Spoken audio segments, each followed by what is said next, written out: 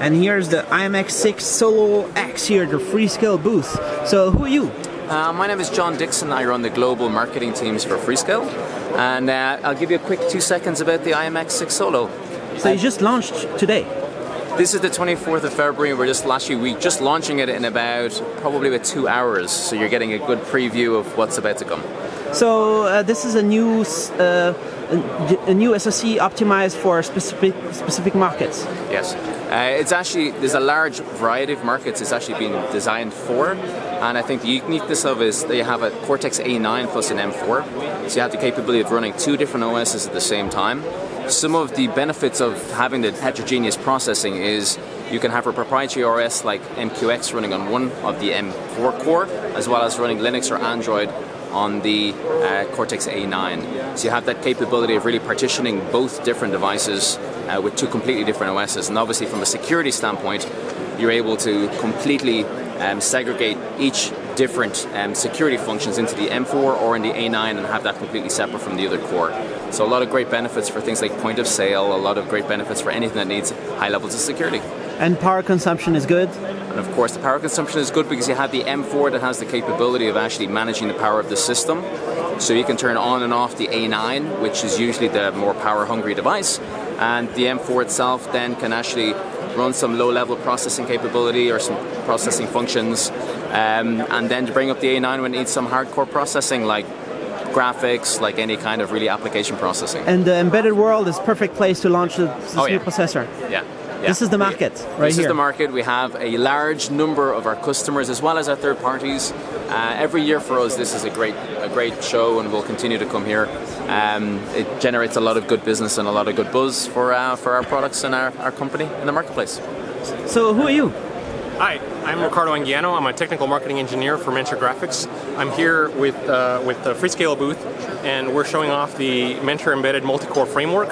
So as John mentioned, there's an A9 and an M4 on this board, and so what Mentor does is it makes it possible to run 2 different types of OSs on this board.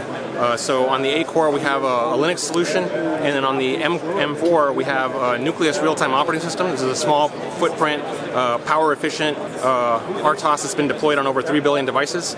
And so what we have here today is a patient monitoring application where the patient data comes from the M4 running on that chip. Simulated patient. We don't actually have a patient here today, clearly.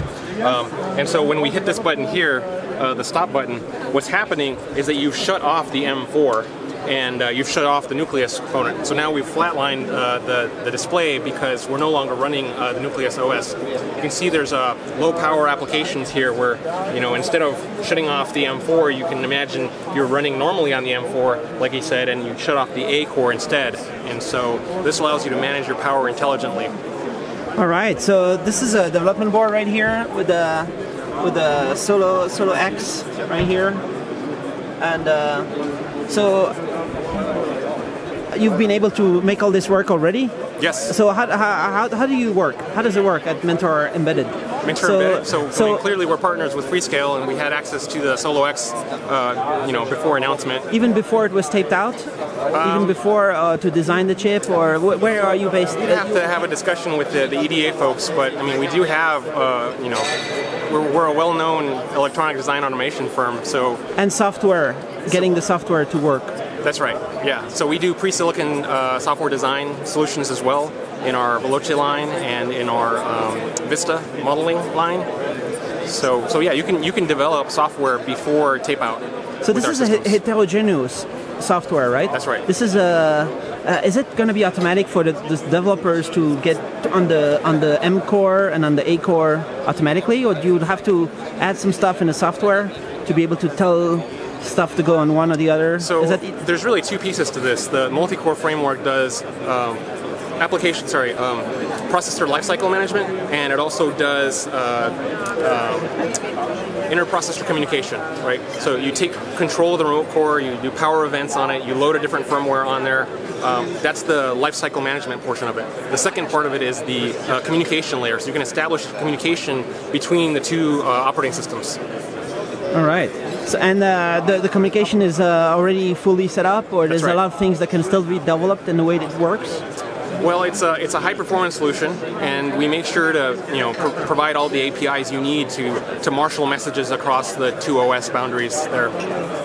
And so people can start using this as soon as the SoC is available? That's right. The software is ready, or you have a bunch of things to do more? No, it's ready. It's ready today. Yeah. All right.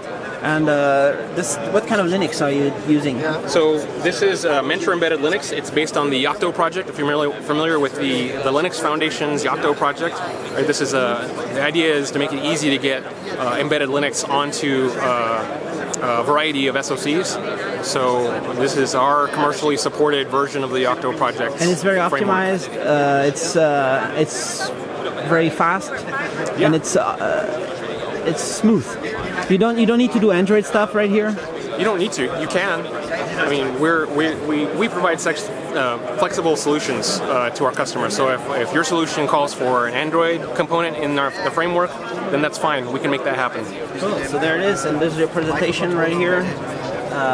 6SoloX, RTOS, and everything's here.